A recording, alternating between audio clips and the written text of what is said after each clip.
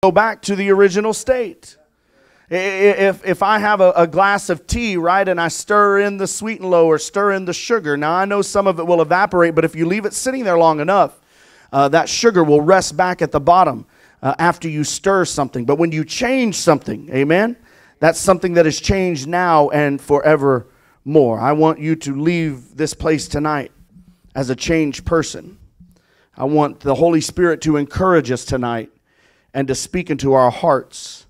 And I want to mention a few instances in God's Word tonight where there was a stirring that took place. Because I do believe in some instances that when we're stirred, if we continue doing what God wants us to do, then we will be changed. But I wanted to take you to a few instances of Scripture tonight where Jesus did not need a stirring. He needed a change.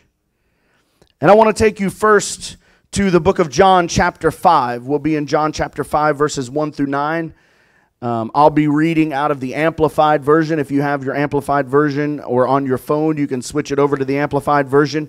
Brother Dave on the screen, I believe, will have the new NIV version, which is pretty close to what I want to read tonight. But here's what I want you to see and what I want you to understand from this passage of Scripture. And we're going to talk about the stirring of the waters at Bethesda. And I want to point something out to you tonight, church. I want you to understand that Jesus Christ does not need the stirring of religious traditions and ceremonies. Come on, hear me tonight. See, we've gotten real good at playing church, haven't we? We know exactly where to say amen. We know how to raise our hands. We know how to lift our voice when the pastor may ask us to lift our voice. We know how to show up on Sundays and Sunday nights and Wednesday nights. We know how to read the Bible from Genesis to Revelation. We've learned really good in this century how to play church. But God's tired of the church playing church. He wants us to be the church. Come on now. In John chapter 5 and verse number 1 in the Amplified version goes on and says this: later there was a Jewish feast, and Jesus went up to Jerusalem. And now in Jerusalem near the sheep gate there is a pool which is called in Hebrew Bethesda.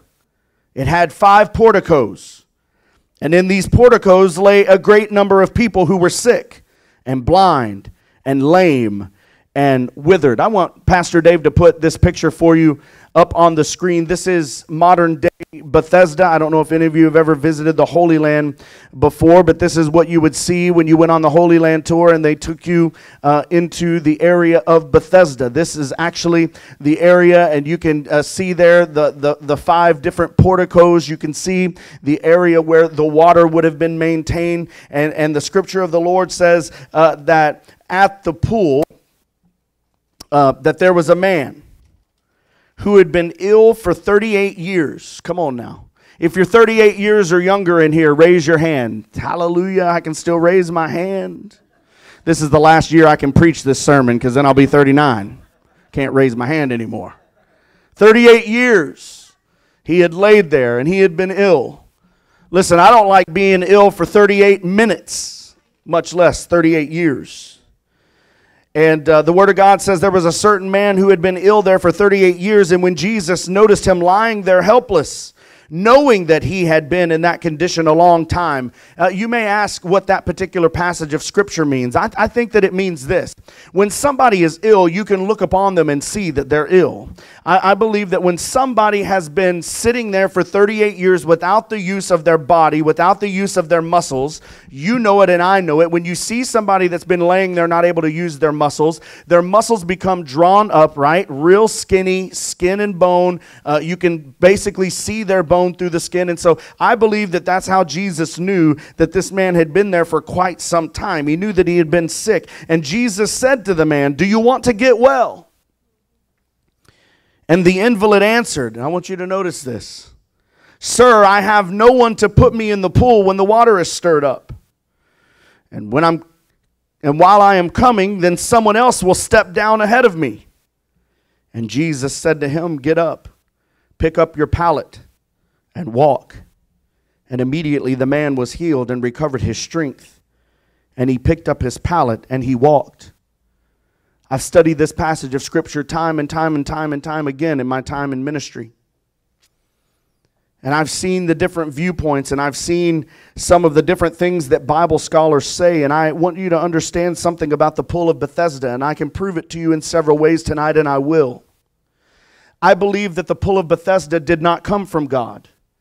I believe that the pool of Bethesda was a pagan ritual, and it was a tribute by the Greeks to a Greco-Roman god of healing by the name of Asclepius.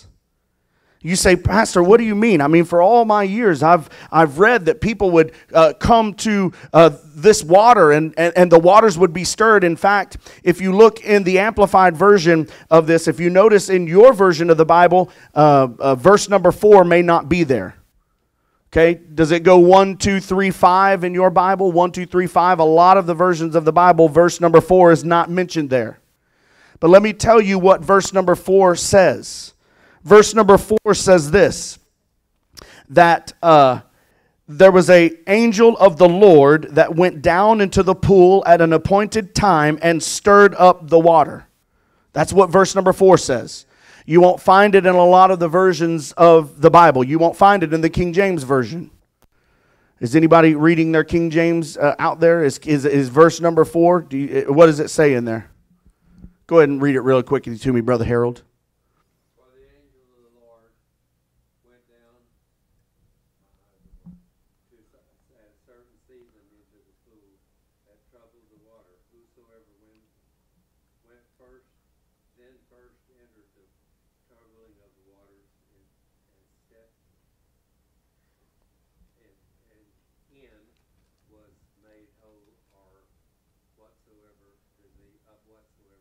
Here's what I want you to see about this particular passage of Scripture.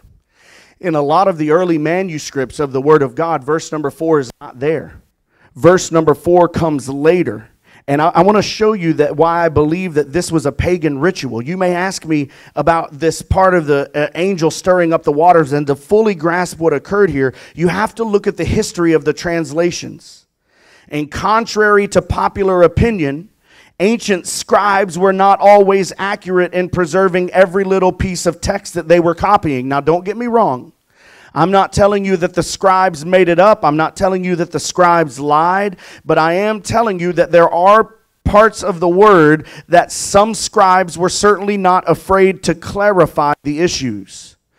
And what happened and what occurred here was that the Greeks, when they got a hold of this, they added this scripture, this verse number 4, to mention the stirring up of the water. And you may say, well, okay, still, I may believe that that passage of scripture was in there from the beginning. So why do you believe that this was a pagan ritual instead of a pool that was put there by God to heal people? Well, let me tell you the biggest reason that I believe this is just a ritualistic place.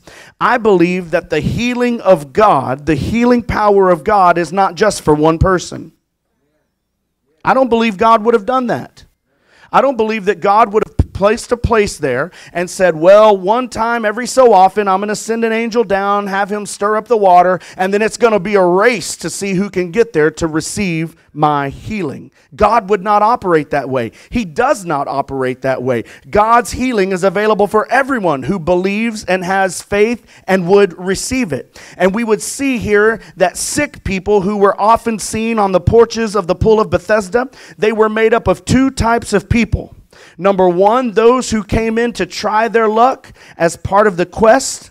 Maybe they wanted a healing. And in case you didn't know this, around Jerusalem and around the area of Jerusalem, there were no fewer than 40 areas just like this, 40 areas dedicated to this god that I spoke of, the Roman Greco god of healing, which was Asclepius, and they were dedicated. So these people would go around to each of the pools and they would dip in trying to see which one would heal them. And it was all dedicated to this Greco-Roman god. So that was one kind of person that would come. The other kind of person, which I believe was this man here, is someone that had already given up all hope for any kind of healing. I believe that this man had given up. He said that he didn't want to be healed. And here's why. When Jesus said, do you want to be healed? What did he say back? I have no one to put me in the pool when the water is stirred. And while I'm going another step, another person gets down there before me. So when the water was stirred up and somebody would beat him into the water, he got discouraged. He got upset. He got sad. So he sat there all the time. And right in front of his face was to him a promise of a healing. So it was a positive thing. But because he could never get there, it was always a negative thing. So he sat there and he had this positive thought and this negative thought going on all in his mind at the same time. See, this man was there for a long time, as the gospel tells us, in the context of a deeply religious Greek environment. He was a man with a significant personal need, and all of his hope was gone. And Asclepius in Greek mythology was also known not only for his healing and his life-giving powers, but he was known for his attitude of benevolence for the people, which made him one of the most popular divinities in the Greco-Roman world. This is a powerful story to me. And I believe that this entire pool of Bethesda, that it was there as a tribute to a Greco-Roman god and not placed there by God himself. And one of the main reasons why I believe that is this. Do you notice what happens? Now, we read about another pool a little bit later in Scripture, and that pool is called the Pool of Siloam. And if you read about that miracle there at the Pool of Siloam, Jesus tells the person to go into the Pool of Siloam and to wash yourself off and be made clean. But what happens with the Pool of Bethesda? When Jesus comes up onto the scene, he tells the man, do you want to be healed? And number one, the man says, well, I have nobody to carry me to be healed, right? He says, if I only had somebody to carry me, which, by the way, I've taught you this before, and I'll tell you tonight, if you don't have somebody to carry you to Jesus, you need new friends, amen? This man had lost hope that he would even receive a miracle because nobody was there to encourage him. Nobody was there to help him. And I want to tell you and instruct you tonight, church, we need to get back into encouraging one another and carrying one another to a miracle. Listen, you think this coronavirus is just a coincidence? There's nothing coincidental about this virus. The enemy is licking his lips because he's gotten the church separated. Come on now. The enemy is excited because we know that one person, one strand is easily broken. But what does the Bible say about a triple corded strand? It's not easily broken. That's what happens when we come in here together as a body of believers. Well, one can be easily taken. Two is a little more difficult, but can still be taken. But a three-stranded cord is not easily broken. A lot of people have looked at the scripture.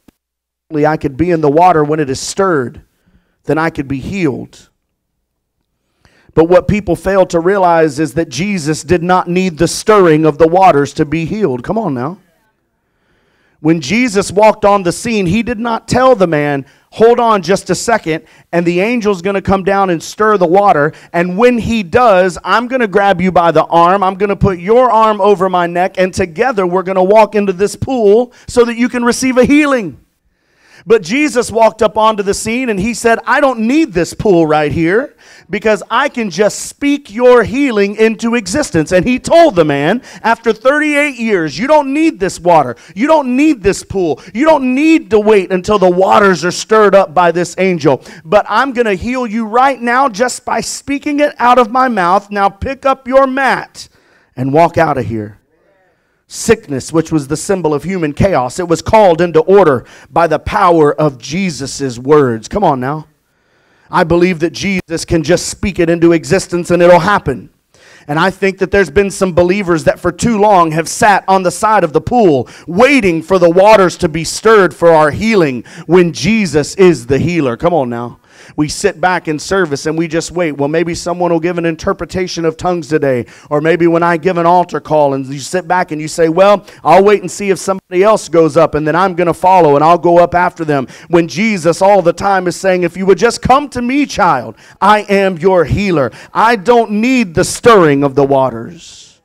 He didn't need the waters to be stirred. He's the one that spoke healing into existence just by saying, be healed, pick up your mat, and walk out of here. The second thing, Jesus does not need the stirring of man's applause. Come on.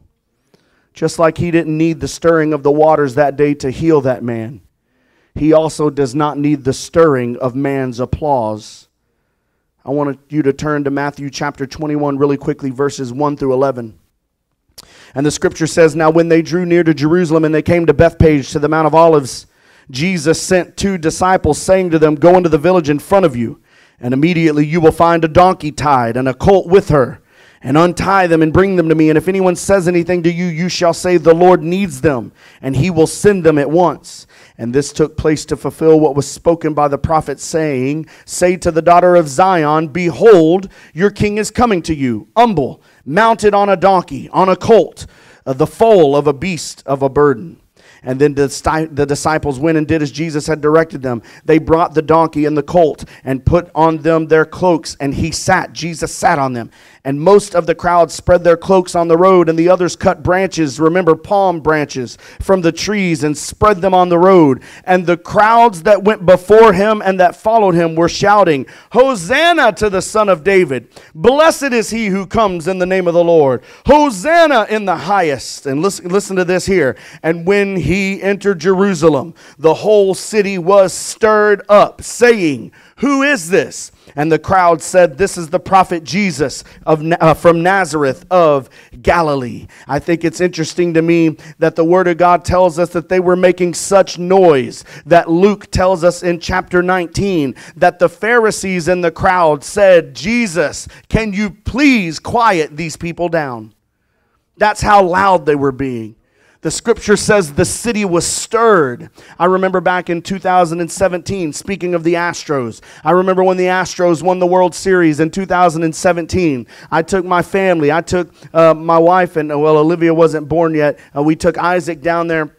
And we went with Pastor Caleb and Milan, who were our youth pastors at the time. And we went down to the parade downtown and watched as the Astros went through downtown. Let me tell you something. There was 750,000 people lining the streets that day. They were hollering. They were shouting. They were throwing confetti. They were cheering. They had air horns. They were slapping hands. They were hugging. And I'm telling you something. When those fire trucks came through that street, it felt like those buildings were shaking.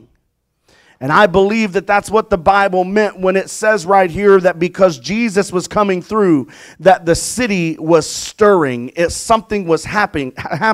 They knew that something was different. It's interesting to me that the Pharisees said, Jesus, can you quiet these people down? And do you know what Jesus said to those Pharisees? He said, I can quiet them down all that you want me to. But if they don't praise me, then what? The rocks will cry out. So either way, I'm going to be praised in this scenario. Come on now. I don't know about you, and I know every preacher in here has preached this before, but I don't want the rocks to take my place, amen? I want to be the one giving God praise and giving God honor. But the scripture tells us that the stirring in the city had reached deafening levels. It was so loud that they asked him, please make these people be quiet. Ever gone into a crowded place and you just thought, it is too loud in here for me, I'm out of here, right? They said, please, can you quiet these people down? The whole city was stirred up. Here come Jesus through. You have to understand something. They had witnessed his miracles. Some in the crowd that day still had crumbs from the loaves and the fish that he multiplied on their lips. Come on now. Some of the people in the crowd that day, they were once free, who were bound and not able to travel the mountainside region of the Gerasenes. Now they were free to travel openly because Jesus had healed Legion, the one that was filled with many demons. Some of the people in the crowd that day had witnessed Jairus' daughter come out of that room after they had laughed when Jesus proclaimed that she was merely sleeping. Some in the crowd that day were even in the room as the remnants of a rooftop came crumbling down on their head. And a man was lowered on a mat, unable to walk, but with just the words of Jesus Christ, he was able to get up and carry his mat and walk out of there. There were some in the crowd that day that had been pushed aside as a woman with the issue of blood came down and touched the hem of his garment. They had been celebrating what Jesus had done. They were celebrating the miracles that they had seen. They were celebrating the fact that some of them had just seen him raise Lazarus from the dead. There was excitement. There was anticipation. There was happiness. Some had witnessed miracles. Some had been on that road when he walked past a funeral and raised a boy from the dead because his mother was grieving. Some had witnessed all kinds of miracles. When blind Bartimaeus was healed, people were there. And they were the same ones in this crowd this day.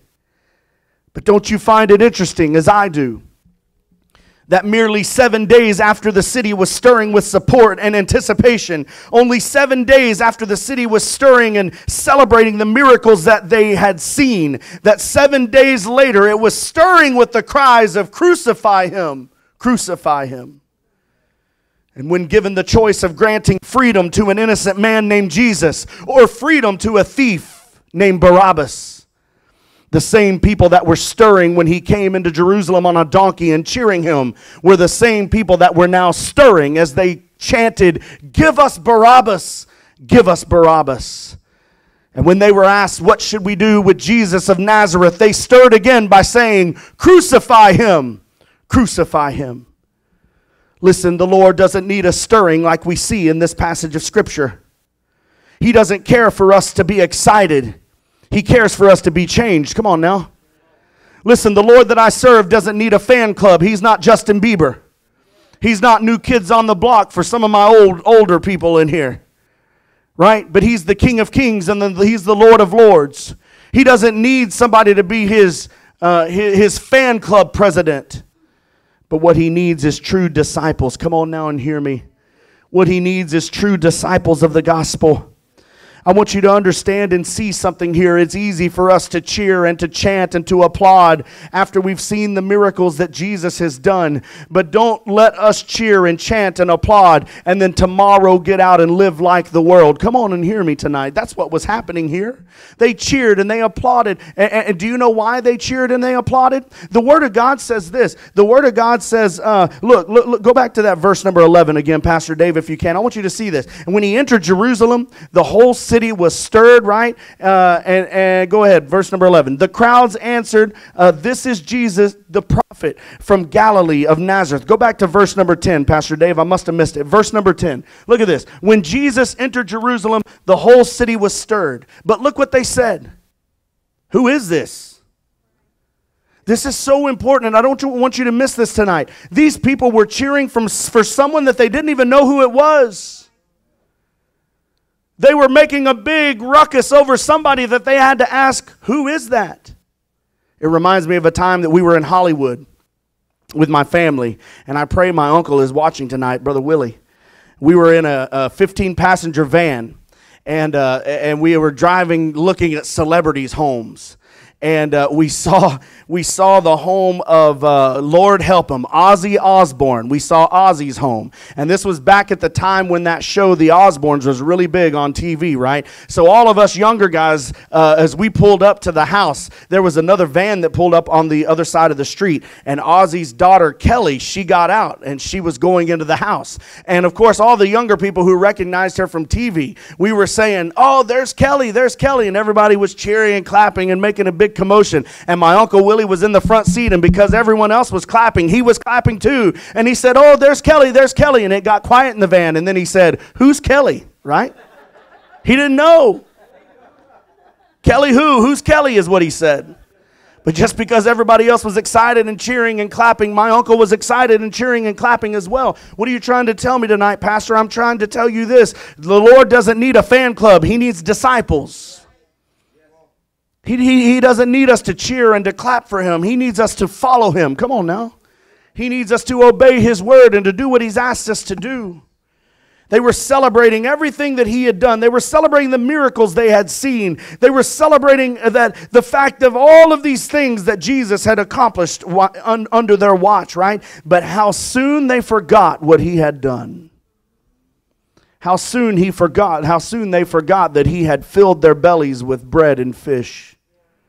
How soon they forgot that he had raised their loved one, or he had healed their loved one, or he had provided security by getting rid of the demons in the region of the Gerasenes. How soon they had forgotten, and they cried out, "Crucify him, crucify him." Listen, Jesus does not need the stirring of a fan club. He needs the stirring of a church that is willing to be his disciples. Come on. Jesus has become a very popular topic today for a lot of millennials. We want to tweet about him. We want to Instagram about him. We want to Facebook about him. But my goodness, people want to Facebook their favorite worship songs. But then I'll see them in the very next day talking about the party that they're going to where they got drunk as a skunk. Come on now. I'm just preaching a little bit to you tonight. We see everybody that wants to, listen to this song, listen to this worship song. Here's my favorite Bible verse. And on the very next post, they're dropping F-bombs like you wouldn't believe. Jesus doesn't need a fan club. He needs disciples that are going to follow him. He's not interested in a stirring like this. We talk all the time, and I'm about to read you a scripture about stirring, right, and what stirring truly is. But we read all the time, and people say all the time, we just need the Lord to stir up the church once again. Jesus doesn't need us to be this kind of stirred. He needs us to be changed. I want you to read you 2 Timothy chapter 1, verses 5 through 7, and I want to show you what Jesus expects us to be stirred with. He didn't need the stirring of Bethesda. He didn't need the stirring of the people that were crying out as he walked into the city. Why? Why do I say that? Because guess what? Even after he was crucified, what happened? They put him in a tomb and then the Father rolled the stone away. Amen? He didn't need all of men's applause because God's will was going to be done one way or the other. No matter who cheered him or who booed him. But look at 2 Timothy chapter 1, verse 5. I remember your genuine faith. For you share the faith that first filled your grandmother Lois and your mother Eunice. How come no one ever names their kids Lois or Eunice anymore? They used to back in the day. And I know that the same faith continues strong in you. Look at this. And this is why I remind you to fan into flames the spiritual gift that God gave you when I laid my hands on you. For God has not given you a spirit of fear and timidity, but of love and of power and of self-discipline. If you were to read the American Standard Version tonight, the scripture says this: you will stir up the gift of God, which is in you. Stir up the gift of God, which is in you. You will rekindle the gift of God that is within you, it says in another version. And that word stir or rekindle in the Greek, it means to fan it up afresh. That which has become little more than a smolder. Bring it once again to full flame, which has become as it is by neglect. Can I read that to you again? Remember, he's instructing us here to fan up the flame inside of you. But look what the Greek means on that. It means to bring again to full flame that which has become as it is by neglect. Basically, what this scripture is telling us is this.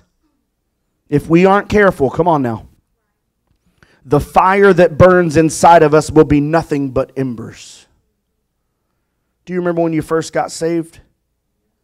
I want you to go back with me for just a second. Go back with me to the time that you first accepted Jesus Christ into your heart. I remember when the Lord called me to the full-time ministry. I'll never forget that night. I'm sure anybody else here that's been called to the ministry, that you'll say the same thing. It was in Corsicana, Texas at 16 years old. I was with Brother Bo Melton, who is the son of our pastor of the church in Cleveland, Brother Melton. And Bo Melton and I were teenagers. We were on the softball field in the middle of youth camp. And back in those days, we had church in an open-air tabernacle. We didn't have fancy air conditioning like those kids have now. I sound like an old person now, don't I? We praise the Lord with sweat dripping out of our arms. We used to have church services where snakes would come in.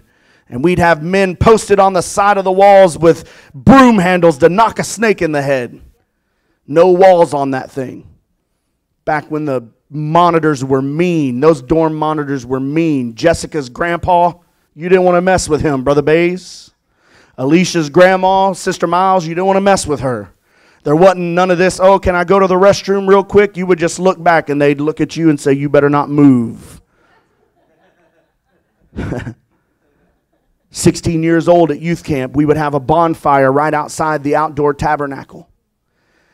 And we would go by dorms and we would take these cups that signified the things in our heart that we wanted to give to the Lord. And we would take those cups and we would throw them in the fire. And then we would go and we would find a place to pray. And I'm telling you, we would pray for hours.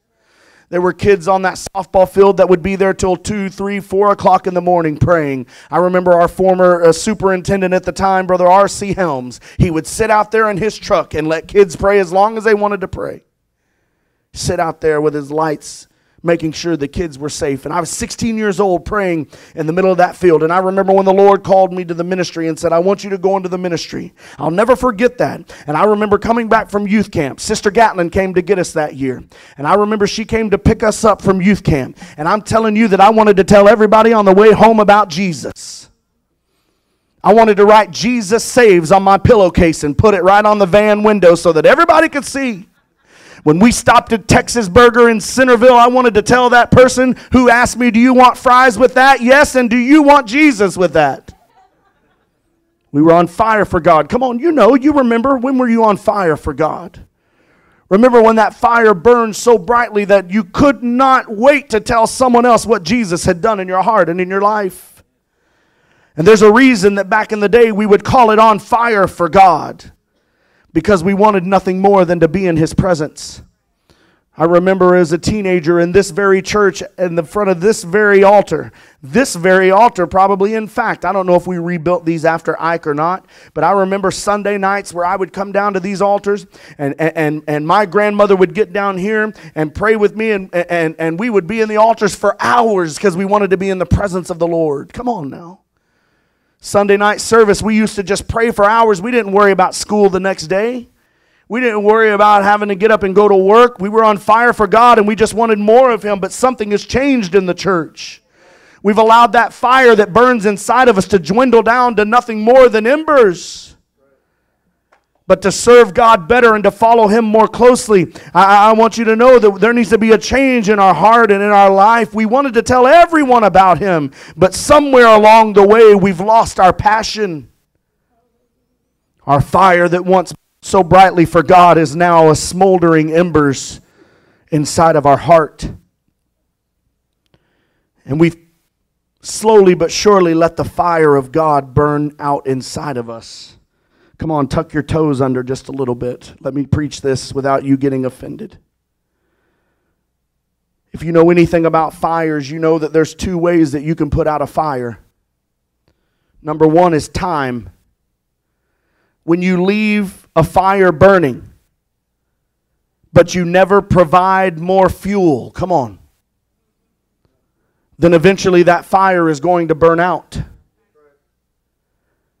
If I were to set, I told you guys the bonfire, if we were to start that bonfire at the youth camp and never put more fuel on it, then eventually that fire is going to burn out. That fuel is more wood, right? And that fire would burn out. Here's the second thing. Number one, time can burn your fire. Number two, dirt can burn your fire. You can ask any fireman, you can go into a training session and they'll tell you that one of the best ways to put out a fire is by smoldering it. By killing the oxygen. Can I tell on you? We had a fire in our house a couple weeks ago. It was all Mom. Thank you. I didn't even have to say it. It was all Mom. I began to smell something and I thought, something is on fire in here. And I look at the oven. And open it up. Jalapeno poppers, Isaac said. It was. I opened up, and that fire was just going. And Alicia's running around the kitchen, right? Oh, grab something. And she said this, which is true. Grab some flour. Throw some flour on it. That'll smother it. And it's true. She got that whole big old thing of flour, and I mean, she threw it everywhere in there. She looked like the Swedish chef off of Sesame Street, throwing flour everywhere. Yes, the cookie man.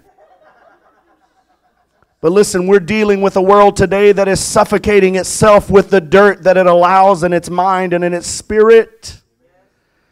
We wonder why our fire has burned out. It's because we've smothered it with dirt.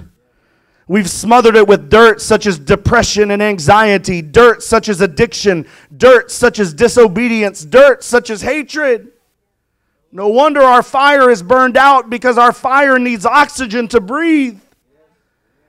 And our heart can't find oxygen because we've covered our hearts in dirt. We've stifled our burning desire to know more about God with things of the world. And that fire that once was strong dwindled down into embers. But I got good news tonight. The mightiest fire can be revived through embers. Come on now. An ember can rekindle a fire that was once thought extinguished. A few weeks ago, we traveled as a family during this pandemic. We wanted to do a big a trip for my parents this year on their 40th year anniversary.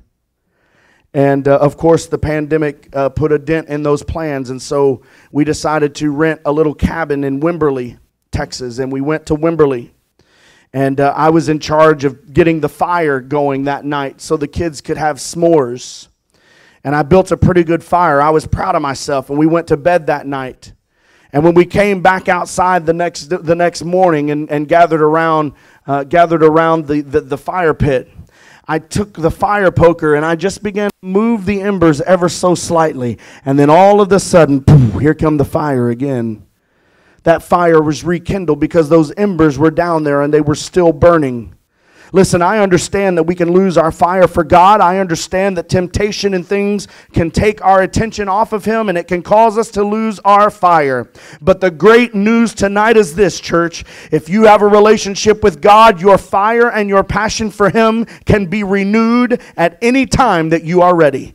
You may not like it, and it may not feel good, because God's going to take that giant fire poker that He has in heaven, and He might poke us a little bit. He might prod us a little bit, and He may say, Rick, you need to stir this area up here, or you need to stir this area up here. But if I endure what God wants to do in my life, then boom, that fire is going to begin glowing again.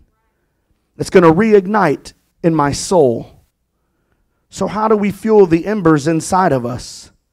How do we get that fire going again? Listen, there's nothing more than I want to see as your pastor than this church burning once again with a desire to be closer to God. I want to see this church burning again with a desire to see miracles in this place. Come on. That we don't just go through the motions and come in and fulfill our hour and a half for service and then go home the same. But that we understand and that we realize that we're in the presence of the King of Kings and the Lord of Lords. And when He is in something, it changes everything. That people that walk into this place on a Sunday morning, because I know that's when generally most of our congregation comes, on a Sunday morning. What a beautiful crowd this morning that we had, amen, all throughout this sanctuary. And I know that most of our congregation just come on a Sunday morning. But I want you to know something, that those that come, they have problems in their life. And we have the answer. And they can receive their answer in the hour that they're here. When they come to these altars and we lay hands on them, things can change. And we need to be reminded of that, church, that we're not just going through the motions here, but that true life change can occur and can happen within these walls and without going outside these walls as well. When we go outside of these walls, life change can happen. So how do we fuel the embers inside of us? Number one, we need to have daily communication with God. Come on. Listen, I know everybody here tonight either drove a vehicle here or you rode in a vehicle. And if you've ever driven a vehicle or ridden in a vehicle, you know if you keep driving, you're going to eventually run out of gas. And when you run out of gas, you will not move again under the power of that engine until you put more gas in it. On June the 22nd of this year, we were coming home from South Padre Island. And I had my son, I had my daughter, I had Alicia, I had Alicia's sister, Audrey, in the car with me, in the truck. And the man's best friend is the little ding, ding, ding light that tells you when your fuel's low, amen? Well, my little ding, ding, ding came on and told me that I was running out of fuel. But I like to play a little game called Just How Far Can I Go? Just how far can I go? Now, I've gotten Alicia's car before to 0 miles to empty, and I was happy, boy. But what I forgot about my truck is I had just put new, bigger tires on there. And so my gas sensor was not reading accurately. And so I'm cruising on the way back from South Padre, somewhere south of Houston. And all of a sudden, my power steering went out, and I started to decelerate very rapidly. Nobody in the car knew it because only I was the one that could feel that the power steering had gone out. And I began to pray, sweet Jesus, help me. And we got the car over to the side of the road, and I looked at Alicia, and she said, what happened? And I said, we've run out of gas. And I got out of the car, and I began to pray, God, I don't know where the next town is, but help me make it there. And actually, I probably said, you dummy, you should have gotten gas. And as I walked on the side of that road, I believe that the Lord was speaking to me that day. First, I was praying, God, please protect my kids, protect my family. I've seen Texas Chainsaw Massacre. Don't let anybody pull over. And then secondly, I was thinking, Father, just help me get to the next town. However far it may be, help me get to the next town. And I believe the Lord spoke to me. Come on, somebody needs to hear this tonight. I believe the Lord told me in my spirit, son, things would have been a lot easier on you if you would have just filled up when you had the chance. Come on now.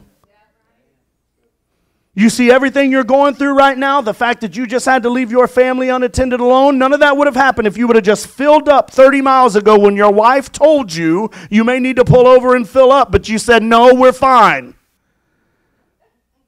And now an 18-wheeler pulled over and some dude said, hop in, you want to ride? To which I said, yes, I don't want to walk another 6 miles. So he takes me into town. I go into the gas station and I buy a 2.5-gallon gas can for $29.99. And as I was checking out, I told that lady, I said, I hope y'all are happy about this. And she probably thought, we are. You just paid 3 hours of my time.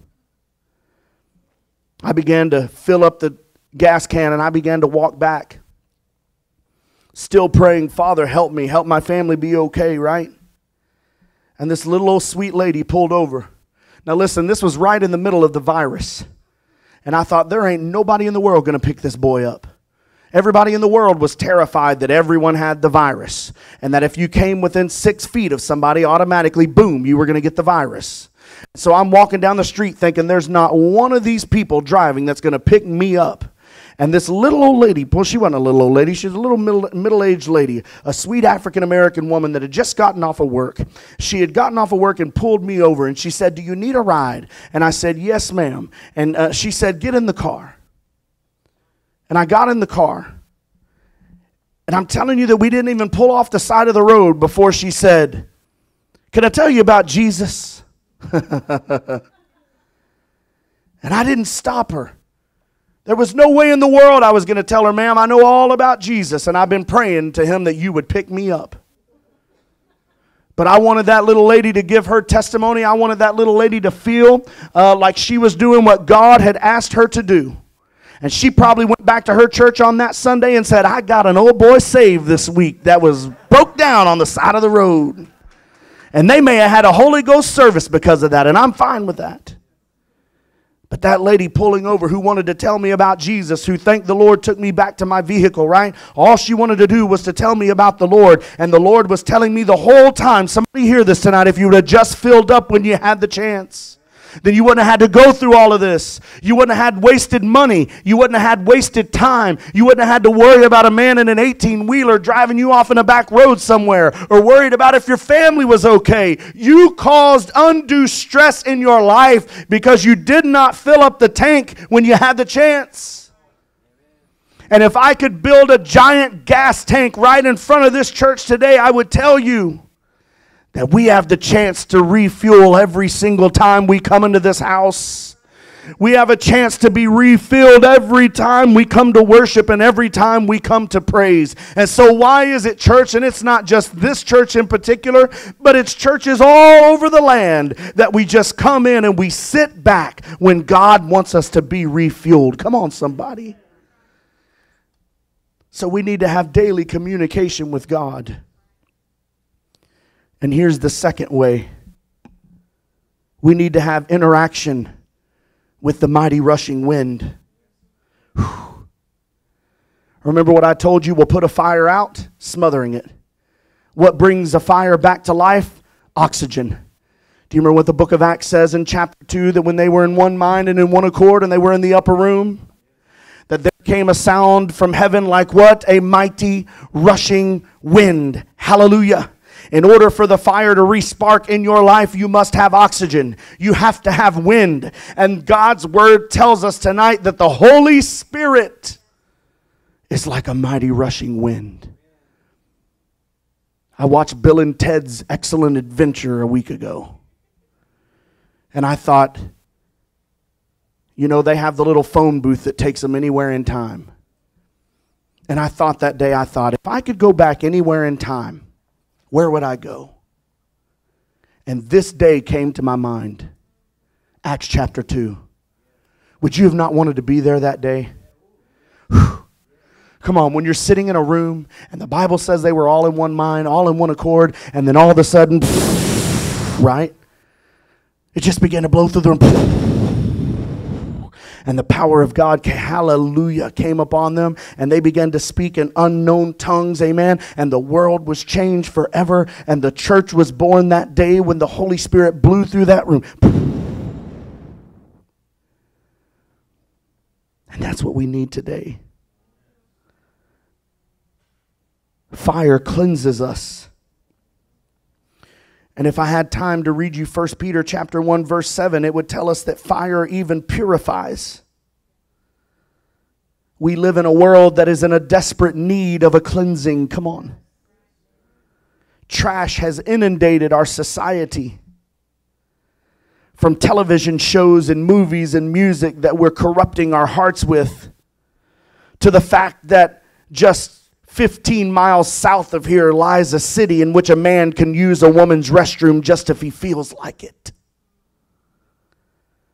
And we're desperately in need of a cleansing. But Jesus knows that underneath the ashes of our misspent life lies divine life-giving embers. And they're just awaiting the blowing of the Holy Spirit. I got to tell you tonight, church, Jesus is coming soon.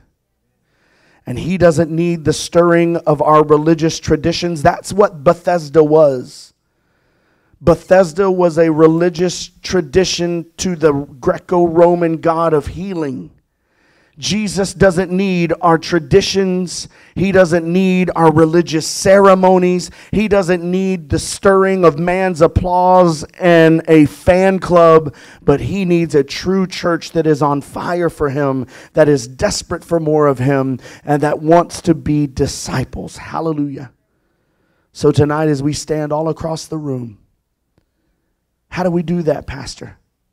Daily communication with God. And let the Holy Spirit change your life. And I promise you that you'll leave changed. I've grown weary when I hear the phrase, well, it just ain't what it used to be. That grieves my spirit and it makes me weary. But the saddest part is that's true. Why? We've become distracted. We've become too busy. We've become complacent. We've become lukewarm. But I believe tonight there's some embers that are glowing inside of each of us, that with just a little poking of the Lord and a little bit of the fire and the breath of the Holy Spirit will be kindled once again into a flame. Here's the thing about a flame, and I'm done here. You think about it, and I don't know, they may still even be going on. I haven't paid much attention to the news, but I know just a month ago in California it was burning to the ground. It may still be going on. I don't know. But the thing about a fire is if you're not careful, it can quickly get out of hand. But guess what? That's great news for the church. Because if I catch fire, then maybe the person next to me will catch fire. The person next to them will catch fire. Boom, our youth group catches fire. Men's group catches fire. Women's group catches fire. Little Legends is on fire. And before you know it, this entire church is on fire and God is doing miracles. But we need to be rekindled. We need to be changed. And guess what? I can't do it for you, and I can't do it alone. But we must be rekindled and let the fire stir in us. As Pastor Dave plays us some worship music, I just want us to find a place to pray. I want you, wherever you are, if you want to come to these altars, you just to kneel. The Word of God says, search me, O God, know my